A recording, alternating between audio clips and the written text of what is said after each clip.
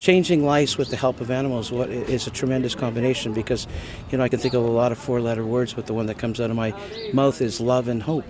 You know what I mean? This environment gives kids the ability to know that they can be loved, but this environment also gives kids the ability to see hope in their new life and to rebuild. So the Institute only allows the scholarship and the dissemination of other information so that we can talk about it, think about it, write about it, and work about it. So that's really about it.